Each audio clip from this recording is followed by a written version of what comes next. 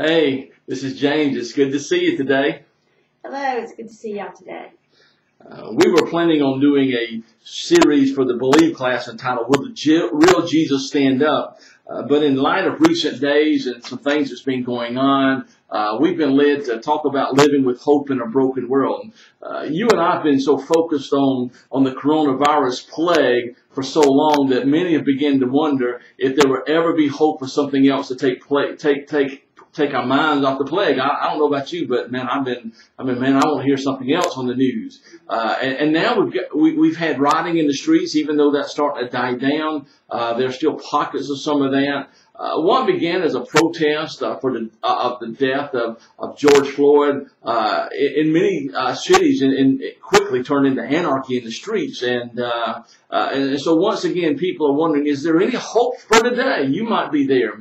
Well, Peter wrote in 1 Peter about some of these same issues that we're dealing with. Nero was the Roman governor, a Roman emperor on the throne. He became emperor after Claudius, which was his adopted father, had died. And one of the things that Nero's known for is this cruelty. He was very cruel. He murdered his own mama, then his first wife, and probably his second wife. He killed them. He increased persecution against followers of Jesus, and he claimed that Christians started the fire that burned down Rome. In fact, they say when Rome burned down in AD 64, that not only did he fiddle while Rome burned, but that he began the fire so that he can then start building a new city center to honor himself. And so anyway, his reign was a reign of terror, and it was a lot of bloodshed. That was the climate that which Peter and the early church found themselves in. And so Peter wanted his people and others to know that our basis for our hope is in Jesus Christ, and our hope is in Christ is sure and is certain. So we're gonna be studying this series for the next few weeks. Okay. And we have the personal guide of books. If you want one, just let us know, or you can pick it up Sunday at Drive Up Church. But we will have those available. And we're going to have 6 studies in this series. The first one is the basis for our hope, which we will do today, the expression of our hope, the testimony of our hope, the endurance of our hope, the joy arising from our hope, and the accumulation of our hope. And again, we've got personal study guides, and if you want them when you come to Drive Up Church, say, hey, I need a copy of the Sunday school book that Pastor James and Jenny's teaching from, and we'll get them. They're in, it's one of the adult classes here, and it's the one that Frank normally teaches, and so you're welcome to that. And so if you have a copy of that already, you can follow along, and this is the first one on that. All of our study, all these 6 things that Jenny just mentioned, they're going to come from the book of 1 Peter. And you know, this would be a great time to read through the book of 1 Peter. And maybe you haven't done that in a while, but read through it and maybe take a chapter a week and read through it and meditate on it, study it with us. If you're growing weary, listen, if you're growing weary and discouraged, don't do that. We as Christians, we as believers, we do have victory and hope because of what Jesus Christ has done for us on the cross. And He did tell us that we was going to have rough times. He did tell us we was going to have bad times and everything. So here's the first question, a thought question, and that I want you to think about. Okay. We've all been at that point sometimes about wanting to give up, and we've all at some point or another wanted to throw in the towel. When has there been a time that you were glad that you did not give up? Let me ask that again. When was a time that you were glad that you did not give up, that you kept going, that you persevered through it? So those are times that you get to lean on and grow from and all that stuff. And so, because, you know, we all love a comeback story. Mm-hmm. We like it when the underdog comes from behind and gets, you know, wins. We love that. And we like it, you know, when that person's been knocked down and all of a sudden they rise back up and they win the game, the tournament, whatever it may be. And maybe that's your story. Maybe you've been knocked down and you've come back, you know. And so that's what we're going to be talking about. The early Christians here, Nero had basically knocked them down. Mm-hmm. And he had persecuted them. He had blamed them for things they hadn't done. And so they have a comeback story. And we do too. even with this corona that's going around, the protesting, we have a comeback story. And so we're going to learn how to have hope and how the church can come back. That's right. You know, the early church really is a comeback story church because, I mean, from Paul persecuting and then Nero burning everything and blaming the Christians, and then a lot of people were just attacking them and stuff. It really is a great comeback story, and it has a lot of applications for us today. And so we're going to be in 1 Peter chapter 1 today, and we're going to be, I think, verses 1 through 9 or something like that, and all. And so as you've grown accustomed to on our late past video series, Jenny's going to read scripture and I'm going to teach from it, and all. But we're going to be in 1 Peter chapter 1, and the first verses we're going to read are verses 1 through 3.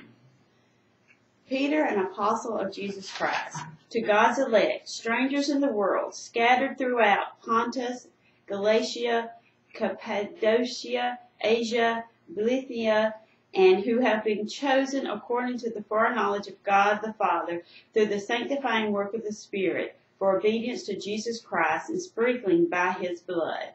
Praise be to the God and Father of our Lord Jesus Christ. In his great mercy, he has given us his new birth into a living hope through the resurrection of Jesus Christ from the dead. Very good. I'm glad you had to read that and had to pronounce all the names, not me. And all. Pretty much.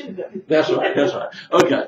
Pretty much what Peter's doing in 1 Peter, he's identifying himself and to those whom he's writing. Notice he says, I'm an apostle of Jesus Christ. Now, when they were writing, today we don't have living apostles, okay? Because the apostles of the day, when they was using, was those who had walked with Jesus. They saw him. They not only saw him before, but they saw him after he had risen from the dead. And we don't have anybody today that walked and talked with Jesus and saw him rise from the dead, you know, because they would be 2,000 years old or more. But we do have the gift of apostleship today, and the gift of apostleship is somebody who begins new work of pioneer ministries and so forth on that line. And so, but Peter is identifying himself that he's an apostle of Jesus Christ, that he saw the risen Lord personally. And then he says, I'm writing to the pilgrims of the dispersion, or the Greek word here is the sporia. Some translations use scattered. What did yours have?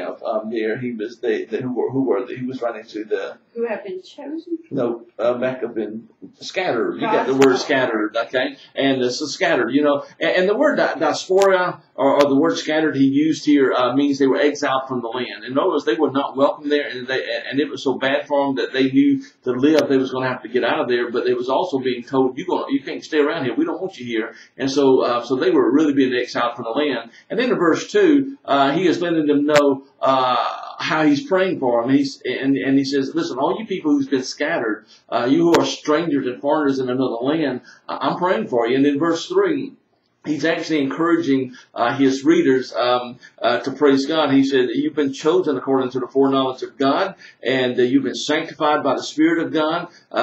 You are to be obedient, and because you've been sprinkled with the blood of Jesus Christ and all. And so, Jenny, read verse 3 for us again. Praise be to the God and Father of our Lord Jesus Christ. In his great mercy, he has given us new birth into a living hope through the resurrection of Jesus Christ from the dead. Notice where he says our hope comes from. It comes from the resurrection of Jesus Christ from the dead. The greatest comeback story of all, right? And this is something that the study guide has written in, and I've just got it written down. I'm going to just read it to you, okay? This lively hope has been secured for us. This lively hope has been secured for us by Christ's finished work on the cross. It's not based on a positive mindset, not based on wishful thinking or our striving to make things better or make things work out. Living hope is ours because we've been chosen by God, we've been saved by the death and the resurrection of his Son, and we are set apart by his Holy Spirit. And that's a great statement for us and all. And if you were wondering about can you have hope? Yes, you know, the death, burial, and resurrection of Jesus Christ gives you the greatest hope. And it's not just wishing your way out of something bad, but it's applying the relationship that you have in Christ. And so the second question, the first question was, when was the time that you was glad you did not give up? The question number 2 I want to ask you is, what do you find most encouraging in these verses? What we've been reading, what do you find the most encouraging? every one of us, if Jenny answered, I would answer it, you would answer it, we would all have a different thing that we find the most encouraging. But let me tell you, one of the great things is that God has begotten, He has born us again to a living hope. We don't have to wander hopelessly and wonder if things are going to work out, because we have a living hope, and that's a great thing, a living hope, not a wishful or hopes it's going to happen, but a living hope, and it's found in Jesus Christ. Okay? So Jenny, how about take care of us reading verses 4 and 5? Okay. And into an inheritance that can never perish, spoil or fade, kept in heaven for you, who through faith are shielded by God's power until the coming of the salvation that is already to be revealed in the last time.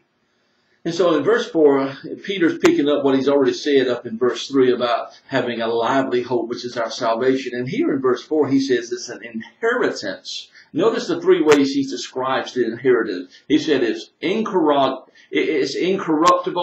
it's undefiled, and it does not fade away. And so he's saying some very specific things here. He says it is incorruptible. That was a military term that was describing a territory that was so secure that there was no outside invading force that could ever penetrate and come in and destroy it. So he says you have a living hope. It's an inheritance. It's incorruptible. It can't be destroyed. But not only that, it is undefiled. It is pure, and it's sustained. It's unstained by the world. So it is a pure hope. It's unstained by the world. And this old gospel song, the world didn't give it to me, the world can't take it away. That really is what he's saying here, and that is not something from the world stained by sin, but it's something that's come from God because it is pure and unstained. But then he said it does not fade away. In other words, it will never lose its power. There's the old gospel song, old gospel hymn that says, the blood of Jesus will never lose its power. And that's certainly what he's saying here, that the born again, the experience of being in a relationship with Jesus will never lose its power or its glory. And Jenny, read that verse 4 for us again. And into an inheritance that can never perish, spoil or fade, kept in heaven for you. And so Peter just simply saying we are kept by God, and that's what he states again in verse 5. Go ahead in verse 5 again. Who through faith are shielded by God's power until the coming of the salvation that is ready to be revealed in the last time. Back in verse 4, incorruptible was a military term that was describing a territory that was so secure that no invading force could ever invade it and destroy it. And he uses the word kept here, that you're kept by the power of God. And again, he's using another military term. I wonder why he was using all these military terms. Because Nero had set the military against the people. And to weed out and root out and push down and persecute, especially the church. And so he's using this word kept here, which is a military term of soldiers that's guarding the city. And what Peter was saying is that God is guarding you as a believer through your faith in Him. See, we can have hope in salvation. And we can be certain that our inheritance is true, because we have something to look forward to at the last time when the trumpet calls and we stand before the throne of Jesus. We have something to return to. But Peter's also writing about that revealed in the last time, that when Jesus Christ was going to return to the earth. Excuse me a second. And so he was talking about that. And so, and one of the points that we need to be reminded of, that good theology is the understanding of the Bible, the study of God. It has to be rooted in the truth of God's Word, not to the whims of culture, because we can get caught up in every kind of thing that comes along. We might get our own feelings up, and you know how it is with feelings. They come and go. You know what I'm saying? But then there are negative people that just pull you down. And so you've got to base everything upon the truth of God's Word. Listen, let me repeat it again, do not forget who God is. Do not forget what He has done for you, and do not forget that He is still planning to do something on your behalf, not only in the here, but in the hereafter. And that gives us our security. The reason Peter's using this word, kept, here.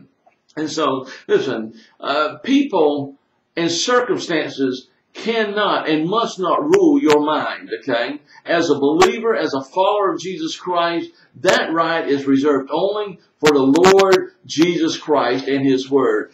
He must rule our mind, not the people closest to us, not our circumstances. That must not rule our mind and where we're going to get our hope. It must come through Jesus Christ. And when everything seems to be breaking apart all around us, our hope must still remain in Jesus Christ, and because He is the unshakable rock, okay?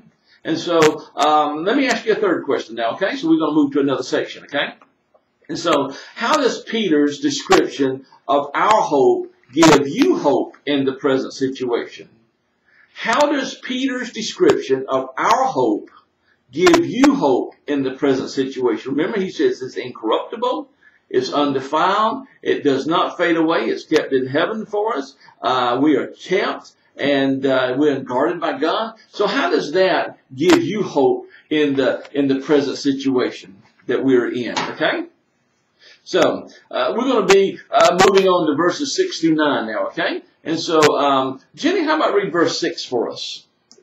In this you greatly rejoice, though now for a little while you may have had to suffer grief in all kinds of trials. Notice what he says. For a little while, you have been grieved by various trials. You've been through some trials, and you've been grieved because of it. And all. What Peter is doing, he's affirming the believers for rejoicing in the future that God has promised for them, despite their present trials. Listen, everything can be blowing apart around you, but you can still have hope that God has the future plan. He has it in the palm of His hand. One of the key, notice he says, for a little while. How does it say there in verse 6 in yours, after you rejoice? Does it say a little while in here? Now for a little while. For a little while. And the word that he's really using is also the word we get the word seasons from. You know, you're going through this only for a season. Now, think about seasons. Does summer come and stay forever? Nope. How about winter? Does winter come and stay forever? Fall? Spring? Nope. And so remember, seasons do change. You might seem like, man, the summer's going on forever and ever, or the winter time's going on forever and forever and ever. But no, it does not, because seasons will change. And though our sufferings on this earth and this life may seem to never end, the duration is short when you compare it to the eternal blessings that are awaiting us, and the length of time in eternity is really a short, just a drop on the timeline, and compared to everything else. And that's why you and I must keep our eyes focused on Jesus and God and what He has done, what He is doing, and what He is saying He will continue doing in your life, because that gives you something to hope through, okay? So go back and read verse 6 and add verse 7 to it. In this you greatly rejoice, though now for a little while you may have had to suffer grief in all kinds of trials. These have come so that your faith, of greater worth than gold, which perishes even though refined by fire, may be proved genuine, and may result in praise, glory, and honor when Jesus Christ is revealed. And so what he's saying is trials are necessary. Okay, how many of you like trials? Go ahead and raise your hand. Anybody like a trial? Now, I just got my hand up for demonstration purposes, okay? No one likes a trial. But according to God's Word, trials are necessary because they prove the quality of our faith to whom? Is it proving it to God? No, because He knows all things. Is it proving to your neighbor? Well, no, it's an example to your neighbor. But the trial that you're going through that's proving your faith is to prove it to you. It's to show it to you how strong your faith really is. It shows you whether what you are saying is, and what you're doing and what you're saying, is it matching up with God's Word. See, God already knows the depth of our faith. And so He allows trials to reveal the depth of our faith to us. Because why? Because sometimes we want to walk around boasting and about different things. So notice there are several things that He says in here to us. First of all, trials and temptation, they vary in nature, because He says they come in all shapes and sizes. He uses the word manifold. And so they come in all shapes and sizes. So you might have a big one, you might have a little one. Excuse me a second. Sinus just all of a sudden started draining. I'm sorry. And stuff. But they come in various sizes, and they vary in nature. Some are tough, some are easier to get through than others. But he also said they come for a season, that they're temporary. Praise God for that, right? That they're temporary. Another thing that he is mentioning to us and teaching us, that trials are difficult. They are difficult. If they were not difficult, everybody would be wanting to go through the trials, okay? Nobody wants to go through a trial. And so trials are difficult. They drain us, and they even stretch us, even to the point that you want to do the proverbial, just throw the towel into the ring. I wish I had something to drink here. And so it's even getting us to the point of just wanting to give up. And some of you have been there. There's been times in our lives that we wanted to give up and just throw in the towel. But he also reminds us here that trials have a purpose. Notice it says it refines us like gold. The only way a gold gets refined is by going through heat, going through the trial of the heat. And then it's purified that way. And so we get to go through that. And so when it happens, what ought to happen in our life when we go through a trial, and we'll realize we're going through a trial, and we're relying upon the strength and the hope of God, then it should rejoice in our rejoicing, not that we are going through the trial, but rejoicing that God is using this to mature us, and because we get to know, listen, we get to know more of God by going through this trial than we knew of Him before we went through it, because we get to rely upon Him. Our faith is renewed. Our faith is stretched. It's difficult, but notice it says that it may be found to praise and honor and glory at the revelation of Jesus Christ. Not only is that revelation of Jesus Christ talking about one day when the trumpet's going to sound and Jesus is going to appear, but the revelation of Jesus Christ, that He is true, that He is true and honest to His word. Remember, He said, I'm going to send you a helper. And the Holy Spirit will walk us through and help us. And the Holy Spirit, while we're going through trials, remind us of the suffering of Jesus, but it was also remind us what Jesus taught us about going through trials, and it always pointing us to God the Father, who says in Hebrews that we need to come before Him to find help in our times of trial, okay? And so let's look at verses 8 and 9. Though you have not seen Him, you love Him. And even though you do not see Him now, you believe in Him and are filled with an inexpressible and glorious joy. For you are receiving the gold of your faith, the salvation of your souls. Very good. And so pretty much he says, listen, he says your hope in Jesus Christ in the midst of the trials is helping you to do a couple of things. One of it is helping you to love Jesus more.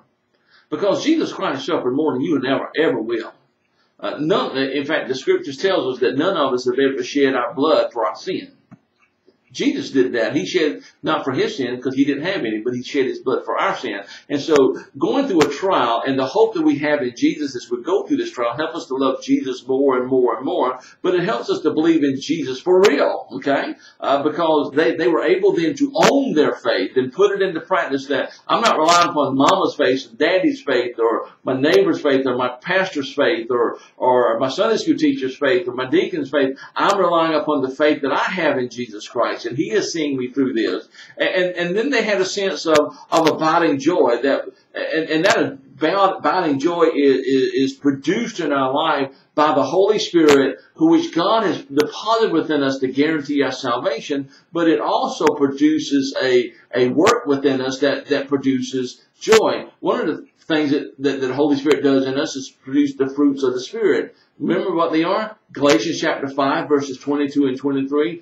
There's 9 of them. For the fruit of the Spirit is love, joy, peace, patience, kindness, gentleness, faithfulness, meekness, and self-control. And so joy is one of those byproducts of the Holy Spirit working in our life, having reign in our life. Joy doesn't depend on the circumstance around you. That's happiness. Joy depends upon your relationship with Jesus Christ, and that you have a peace that passes understanding no matter what's going on around it. And so in this letter to Peter, that Peter wrote here, 1 Peter, Peter is referring to suffering of godly people. He's going to refer from chapter 1 to the last chapter in this book.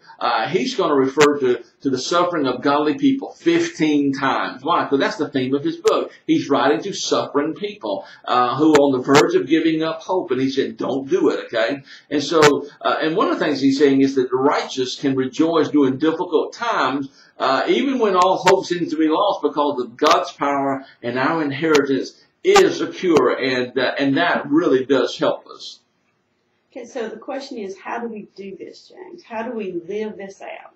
Because, we are all, that's a good question, because, we're all tempted to be in the depths of the spirit, oh, woe is me, or just give up in defeat, just throw in the towel and just walk away and seek to be a hermit in back of a cave until everything ends, right? But I think we got to practice the 3 R's. We have to recognize, we've got to remember and restore. The 3 R's, okay? Recognize, remember, and restore. Okay, so how do we recognize? Okay, so what do we mean by recognize? To be truthful, to recognize what you got to do, you've got to be truthful about where you are losing hope. You got to recognize, hey, I'm losing hope. I'm on the point of wanting to give up. That I'm on the point of wanting to give in, okay, and just throw in the towel. And then you need that, when you recognize that, then you need to confess that to God. God, I'm at my wit's end. God, I'm about to give up. God, I don't know what to do. My hope is draining out faster than the pool, the water in the bottom of the swimming pool is going down. It's going down pretty fast, okay? And you need to confess that to God and ask Him, God, I need your strength because, man, I am about ready to throw it in, and I don't want to do that. And so you need to recognize that. Okay. James, you said we need to remember. So how do we go about doing that? Well, one way to do that is to go back and reread 1 Peter chapter 1, verses 1 through 9. We're not going to sit here and do all that now, but you need to remember things that we've been talking about. That's one reason it's important for you, not only as you watching and listening to sermons and Bible stories and Bible studies, like we're doing even now, sit and take notes and then go back and study back through it so you can remember. God promises Holy Spirit would teach us, but then one of the things that He would do will be not only remind us, but He would teach us and remind us of God's Word and how it makes it works in our life. And as you're doing that, as you're reading down through here, 1 Peter chapter 1, verses 1 through 9 that we've looked at today, then make a list. How did Peter encourage others? And as you're making that note, okay, this is how Peter encouraged those who was going through some tough time in his day. How does that apply to me today? Because God's Word was not just for back then, it is for us today. And so we need to remember and go back and look at it, make a list, and to be remembered what He says. Okay. So we're to recognize and remember. Now you said restore. How do we go about doing that? Restore. Here's the thing. God does not want you to waste your trials. Some of you have already been through trials that others have been through before. And so what you need to do is go and restore a brother or a sister who's struggling in that area that you've already went through, that God has equipped you and strengthened you to go through. And so maybe as we were talking about different things today, maybe even right now, God is bringing someone to your mind that you know who is on the verge of giving up. You've already been there. You've been past there now. But you know somebody on the verge of giving up. Maybe their family's breaking up. Maybe their kid's giving them some problem. Maybe they're having financial problems. Maybe they're scared to death about the coronavirus yet. Maybe they're worried about, okay, rioting, looting, going on here. Somebody going to break in my house. We can go on and on and on. But maybe you think about I want you to think about somebody who you know that may be on the verge of losing hope. And maybe again, they are struggling now where you once did. Well, don't waste what you've already done. God has allowed you to go through that to strengthen you. 2 Corinthians chapter 1, verse 4. You've heard me say this before. Paul writes in 2 Corinthians chapter 1, verse 4, he says that God will comfort us and strengthen us during our times of trials so that we can help others who are going through the same things that we have already experienced. And so don't waste your trial. Use it to help someone else, okay? And so go back and do some things. Recognize, hey, this is where I'm struggling. Remember God's Word, what He says about it, and then not only apply it, but then and let God restore you, but maybe look for somebody else who's struggling and go and help them to be restored back to faith, back to hope, okay? And so that's what we got for this, okay? Okay, and so next week, we're going to be talking about our hope is in Christ changes how we view the world and how we live in it. And so make sure you tune in next week and we'll learn a little bit more about hope. So now, before you go there, because this is going to be posted on James A. Wade Ministries YouTube page, something you can do, we're going to send you a link here on robocall in a little bit. You'll have a link to it that you'll be able to go to there. But once you get to the YouTube page, you can actually subscribe to our YouTube page. And then when we post another one, it'll actually notify you that that we posted one, and then you can just go watch it. But we'll keep sending out the link too, and but that way you can do that. But then you'll also have access. There's other videos on there, and there's other sermons on there that we preached, and Bible studies we've taught, and other helps on there. You'll be able to access that. But you can subscribe there. It doesn't cost you anything to do that.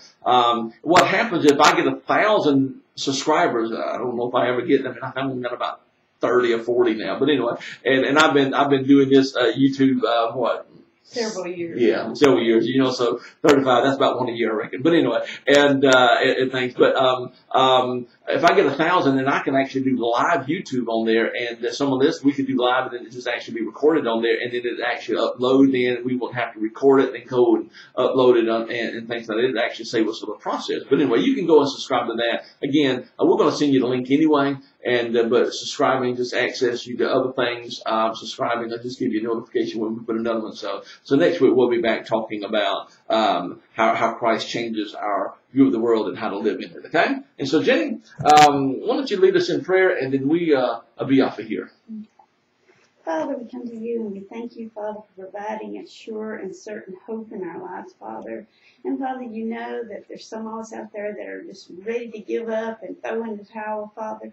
Father, we ask that you will just give us that little something that we need, Father, so hope will spring up in our lives, Father. And Father, that we won't give up, that we'll keep working and keep searching and keep seeking you, Father. And Father, we ask that you'll help us to live with confidence, Father. Father, that our confidence is in you, Father, that our hope is in you. Yes. Father, we ask that you just place that confidence within us, Father, and just allow it to grow and to increase, Father. And Father, help us to remember that when life gets hard, that you are with us, Father. Yes. Father, that you're there with us going through this struggle, through this trial. And Father, that you will just open up doors and you'll just provide the opportunities, the resources, the things that we need, Father, to get through this trial. And Father, we ask that you'll just be with our people, Father. Father, that you will bless them, protect them, and watch over us, Father. And Father, just allow our hope to grow. Yes. We ask this in your holy name of Jesus. Amen. Amen. See you next week. Now I have to get close and personal because I got to turn the camera off, okay? And so thank you for joining us.